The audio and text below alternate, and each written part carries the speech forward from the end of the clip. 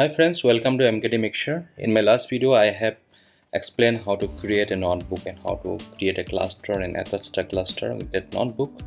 In this video, I'm going to show you how to load a CSV file to this DBFS or to this Databricks.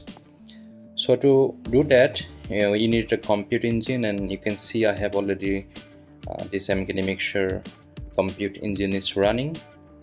And then I have to create a notebook. Let me go to workspace and then let me create from here. Okay, so my title will be how to read a CSV file in Databricks. Okay,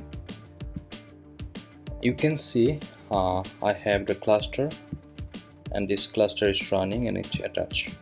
Okay, if I need a Spark session, you can see let me do a Spark session here. You can see it is working. So I need to load a CSV file.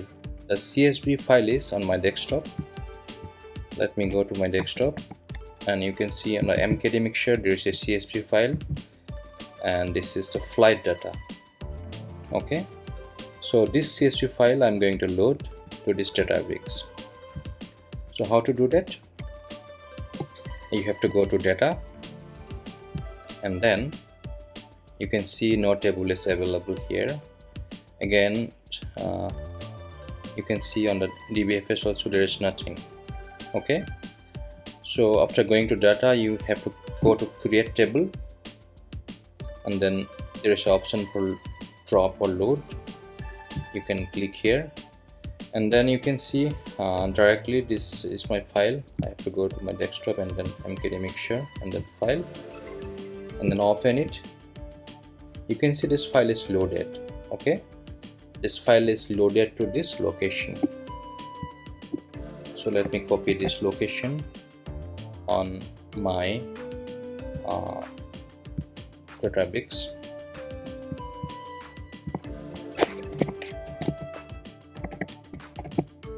This is the location, and here I need to check on DBFS. You can see flight data. Okay, earlier it was not there, now you can see. And same things you can check from here also, like fs, percentage fs, ls, and then you need to give this location.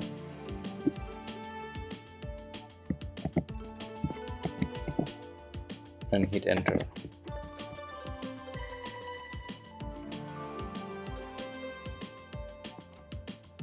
Okay, you can see this flight data. You can use other option also, like dbutils, dbutils.fs, .ls, and then you need to give the file name here. Okay, you can see this is the file, and if you need to if you give here display and then run, then you can see the exec option like this. Okay, so here the file is loaded to this location, to this Databricks File System. So I need to read that file using Spark. So how to do that? I'm going to write a Dataframe flight data df, and then the command is Spark read. Option is format is CSV. Okay, and then we are going to use the option header true.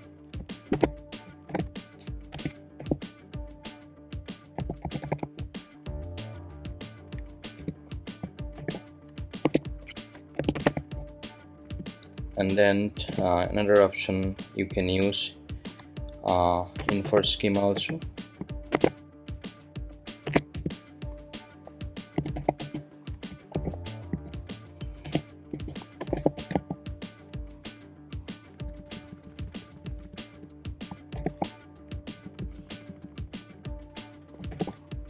It is also true.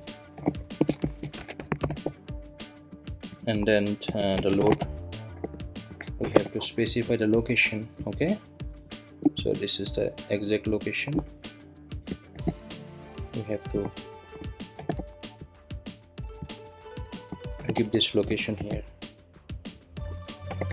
So you can see this is the df, and then Spark read format CSV option, header true option, infer schema true, and then load, this is the option.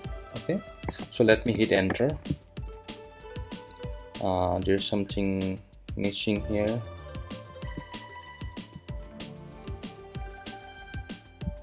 Spark read format option, header true, infer schema true, and load file store. Okay, this I have not given this location spaces.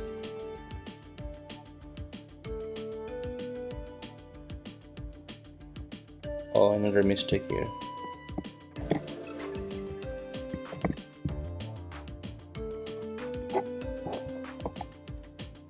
You can see the Spark job. Okay, Spark job is there. This job is created, stress is created. So I need to show this, how to do that.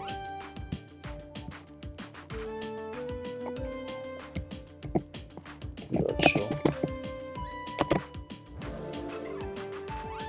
Let me hit enter. You can see the exact file is loaded here. Okay, so this is how, friends, you can create a data frame, and you can load a CSV file to this Databricks file system, and you can create a data frame and you can load it. Okay, so you can do other transformation here. So in my next video I'm going to explain how to do other transformation. Okay, thank you.